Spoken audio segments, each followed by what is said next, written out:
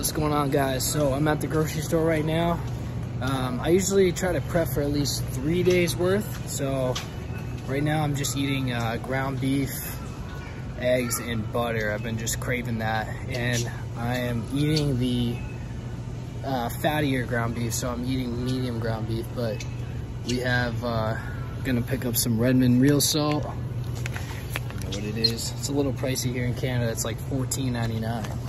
So 15 bucks for this thing.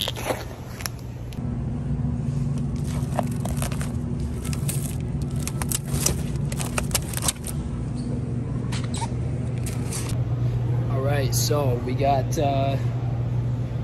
pretty much my grocery shopping. I got 30 eggs here, 3 packs of ground beef. They're each about 4.5 pounds. And I'll probably crush one of those in one day. And it's the medium ground beef too, so it's a little bit fattier. And then I am definitely using the Redmond's real salt.